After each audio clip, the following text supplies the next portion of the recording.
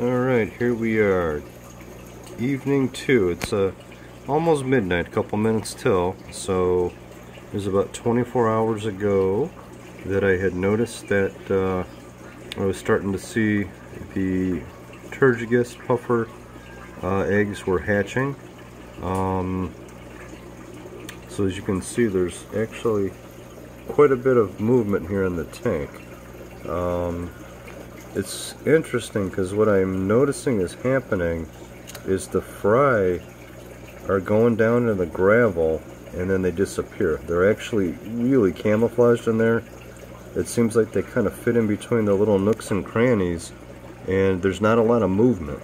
And then every now and then, especially if I shine a light, I'll kind of wake one up and then they'll kind of, you know, flutter around. I could still see they've got a little bit of the egg yolk, or the yolk sac, you know, but we're starting to get some, you know, developing. I have a little screen divider, since I noticed that the female did take a little bit of a beating here when they spawned, and I'll get some pictures here of her. As you can see, these are fry here. Oh wow, it looks like a little puffer, man. Even though it's, oh, that is cool. Alright.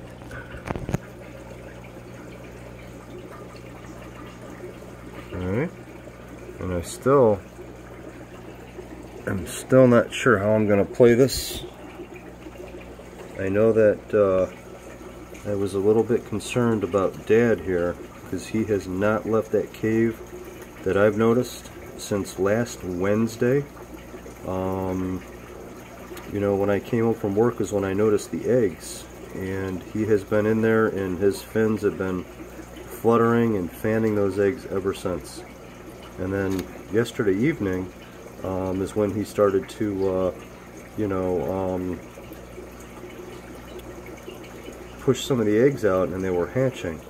I did just put some ram's horn snails in there because I know he hasn't been eating, so I figured he's going to be hungry, and I thought maybe that would be kind of a dual purpose, that maybe would eliminate some predation, which I don't even know if he's going to.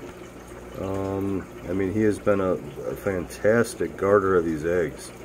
I mean, I've bred, you know, a few other things over the years, and I've never seen, you know, a fish guard eggs like this.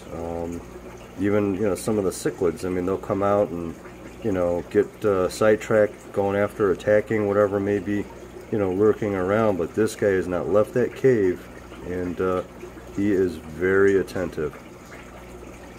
And you can see my ram's horns there for him to munch on, and you can see there's an egg right there.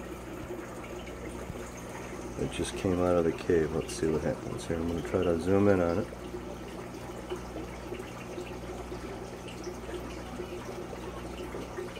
Yeah, it's hard to see, but you could see the translucent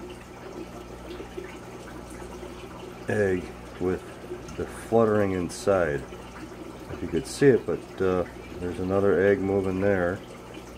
And you know, I wanted to move the male out of the tank and let the fry kind of, you know, not have to worry about any predation, but there are still a lot of eggs in there. I don't know if you could get them or pick them up on this video, but it's almost like the shape of a horseshoe underneath the canopy of this coconut cave. And you know, they look like they're all good eggs. They darkened up and I could see little fluttering or flickering when I shine a flashlight on the bottom of the tank upward. So I think that you know, he's still got some fanning to do.